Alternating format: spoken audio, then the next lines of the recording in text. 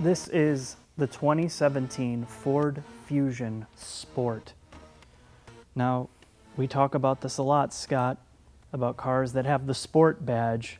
What does that usually mean? Nonsense. Appearance. Yep. Sport utility vehicle they usually put it on the back of. You know what makes this sporty? They put a different engine and transmission in it. Ooh, that's the they way, actually did something. That's they the way. probably didn't put sport on the back of this one. Yeah, I think it does say sport. It says sport on the floor mats. That's how you know. when you know it's serious. Yeah, they're getting too serious. So in terms of the Ford Fusion, this came out back in 2012, 2013. So it's been around for quite a while. And when you look at the exterior, I think a lot of people, when this first came out, thought it was a very attractive design because it kind of had that Aston Martin look to it, the front end did. And over time, I think it's aged pretty well.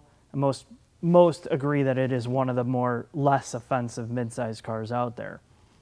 This paint job, I like it a lot. I think you can't really see it in the sunlight, but when you see it in the sun, it's a really You can't see it in the sunlight, but you can see it in the sun? Yeah, that's not what I meant. But in the sun, it looks really different and unique, and I think it's a cool color for a car like this. It's got some cute sparkles in it. Oh, I know you like sparkles. You like the same type of sparkles on your little strawberry shortcake, too, don't you? On my nails. Oh, on your nails? God, look how meaty that motherfucker I know, is. this car is solid as hell. It feels really solid. Yeah, it's all just for looks, though. Well, yeah, I mean, a lot of it is. I mean, that's amazing how thick it is. The trunk. Man, do you see the magnets on them speakers? I know. Holy shit. Yeah, they're beefy. But I think those double as it's all your bass comes out of there because all the other speakers are tiny.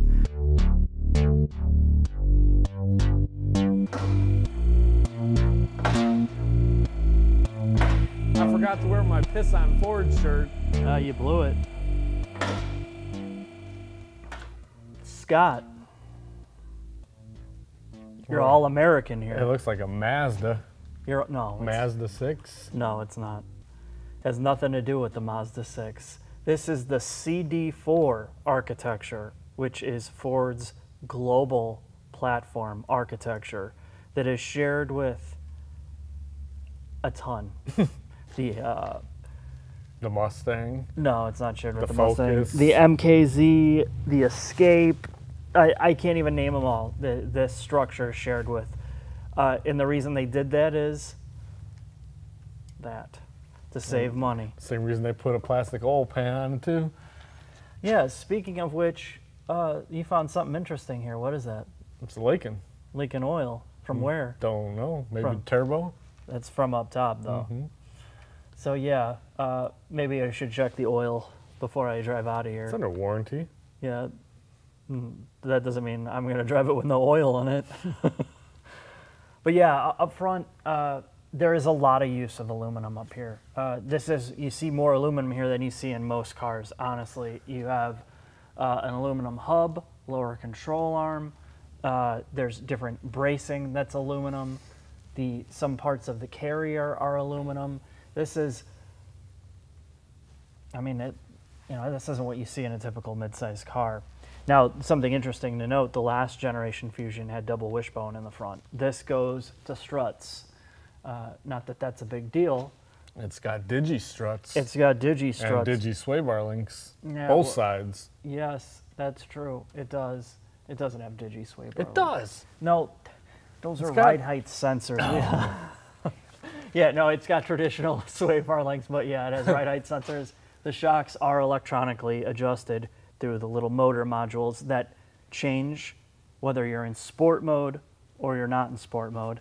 And they're surprisingly well set up. I was afraid when I heard sport and sport mode together on one model that this would ride like shit. Does it have race mode? No, it doesn't. Scott, in the back of the Mondeo, which this is We got a world record for the biggest muffler. That thing is pretty preposterous. There's got to be some reason for airflow that they chose to use that size and shape to flow air out the back. But something you noticed about this exhaust? It's duals almost. Almost duals. And it runs from the cat back in one piece. It's tough. Which means that's going to be fun when you order that part for this thing. It's going to ship and it's going to be the size Yeah, of I the want car. to see the box that comes in. I know. This muffler's huge. It would be like probably a patio door size. Anyway, in the back, Scott, we have an AWD on-demand all-wheel drive system. What's AWD stand for? All-wheel drive. Oh, okay. I didn't know that. So this is a differential. I was hoping it was an RWD unit. No, it's not our RWD unit, but it's good that it has all-wheel drive, because if you drove this, or when you drive this, it would be a nightmare in front-wheel drive. I mean, it's crazy. So yes, this on-demand unit, this is a Ford differential, and it's got a special feature back here as well. This car seems to like to drip fluids all over the place. Mm-hmm. It's got a leaky differential. That's seeping. Seeping. Okay. Sweating. It's sweating. Why would it sweat? From its hard workouts you give it. Yeah, that's true. It has 8,000 miles on it, and I'm sure about 99% of those miles have been under punishment. So yes, more aluminum back here. Control arms look very Mustang to me, but, you know, of course... It is a Mustang. It's a freaking four-door Mustang. Just because it's made in Flat Rock doesn't mean it's a Mustang, Scott. Now, that could mean the same workers were touching and feeling it's also this. got digi sway bar links in the back, too. You know, somebody's going to take you the wrong way one of these times and think that you really... I think they take me the wrong way a lot of times, and that's what makes it entertaining. Yeah, true. Well, let's take a look under the hood. I'm tired of being under here. I don't want to get rust in my eye. I use the zip gun to tighten spark plug, so I don't know what I was doing. Oh, you use a zip gun? Yeah, until it cracks off. Then I can sell them ahead. Yeah, though, freaking 1.5. I believe that Civic over there's got 1.6. Yeah, that Civic is tough. Tough as nails. See how much power that thing had? 97. That doesn't matter. We talking about this boosted. That's true. We're talking about the Fusion EcoBoost V6. Saloon. And, you know, we complain about this with a lot of the mid-sized cars that are out there now. They are dropping V6s like they are some type of STD.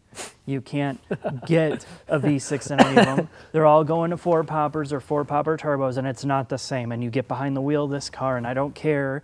You can forget about it. If you don't like Ford, if you don't like the interior, the exterior, when you get behind here, you think, man, I couldn't go back to driving a 4-cylinder mid-sized car after driving this. It's that good. So it's something to note.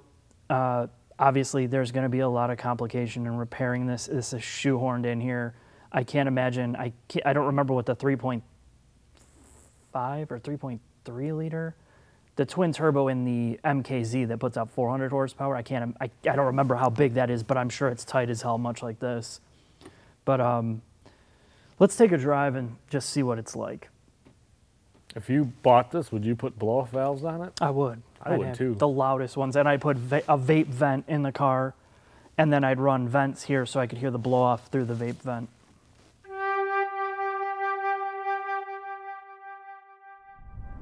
This is an excellent time to talk about ride quality, because when you hear a trim level with the term sport, so many cars, manufacturers decide, well, we're going to make the car feel sporty by increasing the damper rates and the spring rates, where you get in it and you're like, why is this thing so choppy when it really shouldn't be? And furthermore, it doesn't handle well at all either.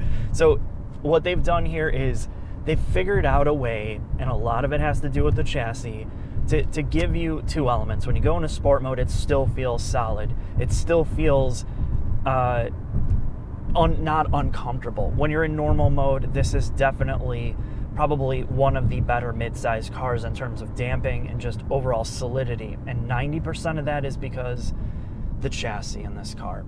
It's shared with the MKZ, which is another extremely well set up car in terms of ride quality and comfort. This is no different.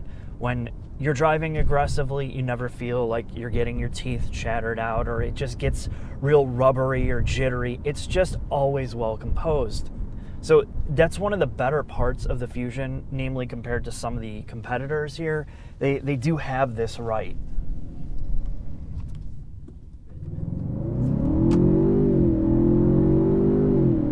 But one of the negative parts about it is, as you can hear, it has fake engine noise. And it's when you hit the sport button when you're full throttle, which I'll do this right now. when you switch between modes, between sport and you turn it off, there's that millisecond delay where it kills the fake engine noise. And it's like, I wish Ford would just stop this, or at least give you a way to turn it off, because it sounds horrible, it's annoying, and it doesn't sync up sometimes. There's times where it will kind of get confused at the revs that the motor's making, and it'll hold the consistent tone of the engine, even though the engine RPMs are raising, and it'll hold it, and it sounds like a CVT. And it's one of the most cheesy, annoying parts about this car that is grated on my nerves the more that I drive it.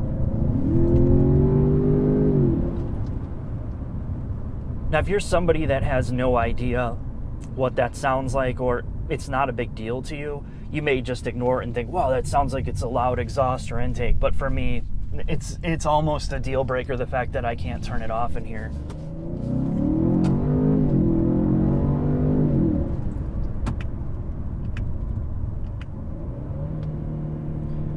Now, the transmission.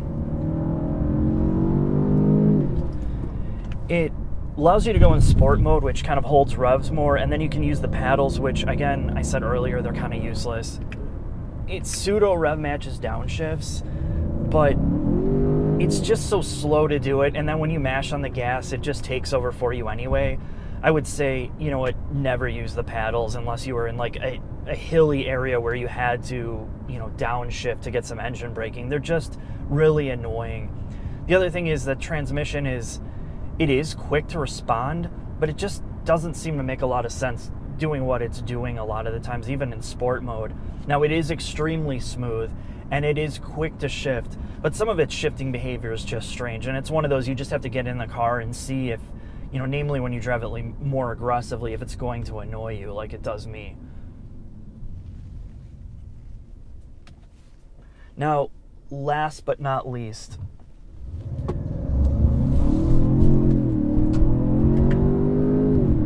I say this about turbocharged cars, and it's not just the Ford, but this specific Ford especially. When you get in it, sometimes, namely in the right conditions, when the car's a little bit cooler, you know, you haven't been driving it a lot, you hit the gas and you think, my God, this thing is really quick. And then you start to mash on the gas some more as you drive it. As it heats up, as probably that intercooler heat soaks, you start to feel timing get pulled out of it. It doesn't feel as fast, and the power delivery seems to be very inconsistent. There's times where I'm like, why does this thing feel so sluggish? And other times I'm like, holy crap, does it throw you back in your seat?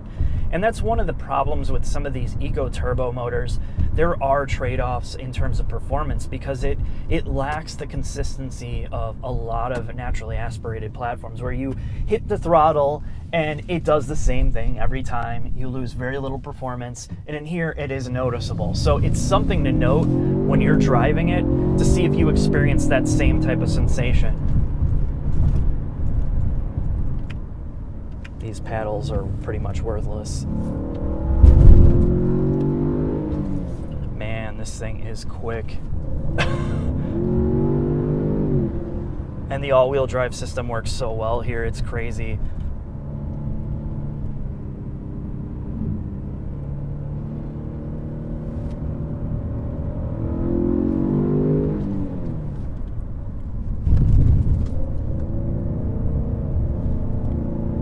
Roads are slippery with salt, and it's a little damp, but this is no issue.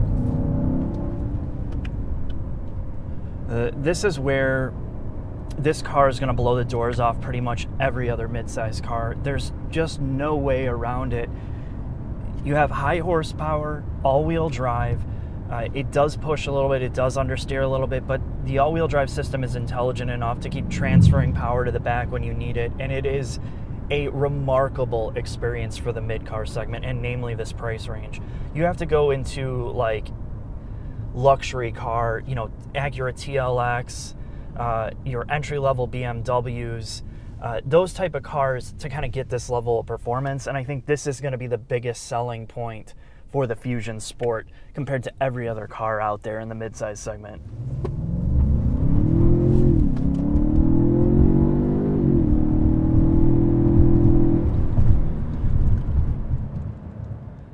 Now it's time to talk about the negatives, and just to be straight, I was completely surprised at how good this car is overall.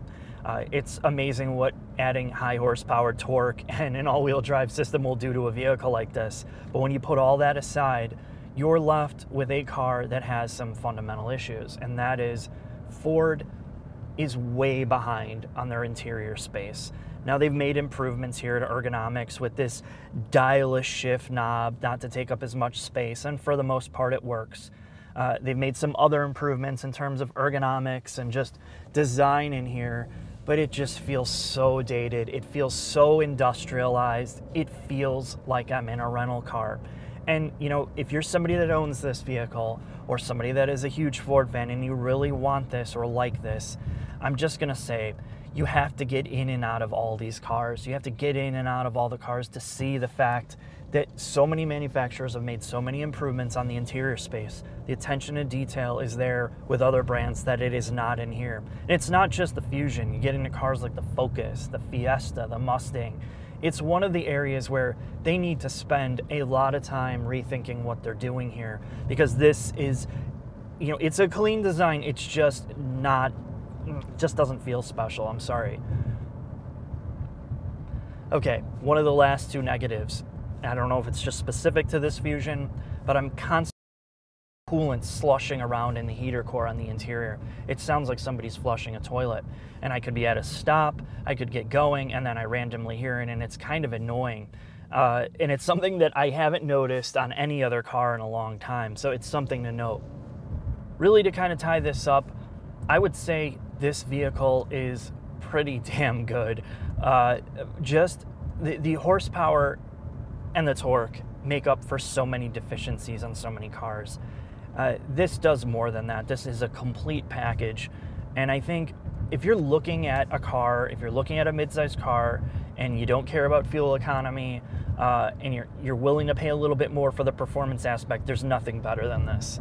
It really is extremely quick for what the hell you're dealing with. And I'd be curious to see what some of the owners think about it, and you know, people that are going to test drive this back to back with like an Accord V6 or a Camry V6. I can't imagine those cars keeping up with this too well. So thanks again for watching. See you next time.